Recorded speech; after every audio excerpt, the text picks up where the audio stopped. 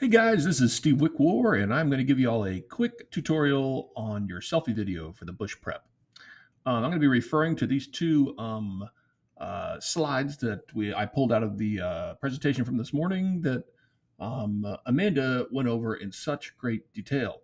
Okay, to start with, what we're going to do is figure out how to record your video. You can do that either on your phone and upload it directly to YouTube, or you could use what I use, which is Screencastify. It is an app that you can get from the Google Chrome store. It's free for under 5 minutes, or you can even go down and type in your search bar and just type in camera. Most of your laptops should have this. And if you open up the camera app, you do have a built in camera that will pop up, show your beautiful face. You can actually record your video here, and it should save it in your My Pictures folder.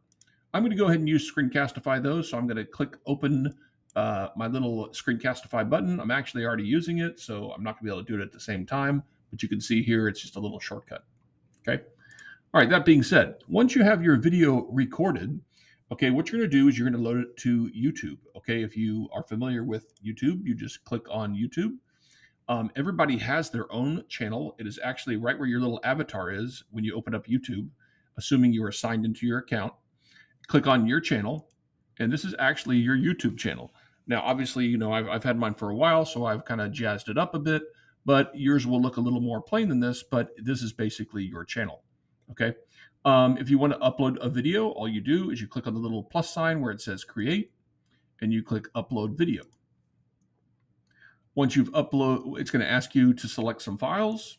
I like to keep my files on my desktop, so I'm just going to navigate to my desktop where my files are. I'm going to try to find my video. I'm going to conveniently use my one from last year. Pro tip: elective teachers. We already have this. It's in the Bush on the Bush webpage. And I'm going to click open. It shouldn't take too long. These are pretty short, but it gives you a file name. If you want to, you can choose a thumbnail once it populates. I'm not going to do that. I'll just let it do whatever I want. You can select a playlist if you have one. If you don't have one, you can make a playlist. I'm going to put this under my Bush featured stories, and I'm going to click done. Down here, this is kind of odd, but it asks you, is this made for kids? Okay, you may be tempted to put yes. Do not put that. Put no. Okay, this is actually for Bush parents, and if you put yes, it asks for all kind of age restriction information, and you don't need that. Okay, once you've done that, that is literally all you have to do. You just click next. Here it's asking if you want to add subtitles or an end screen or add cards. Okay, this is some advanced features you can do. If you are familiar with this, you can use it, but it's not needed. So I'm just going to click next again.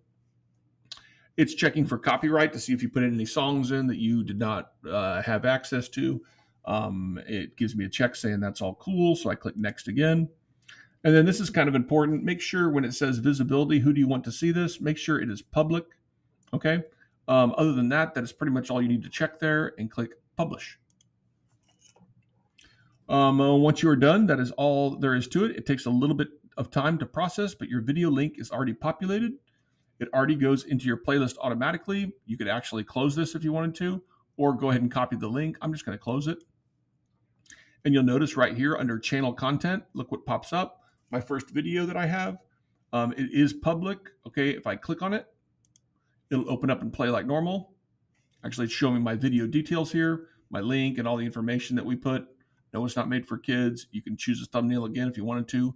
Make sure it's on your featured list. Okay, and then you can click on the link. It's going to play your video. Again, it takes a little time to process sometimes. Hello. Wonderful. Okay, and then to get your link, you can always just click share.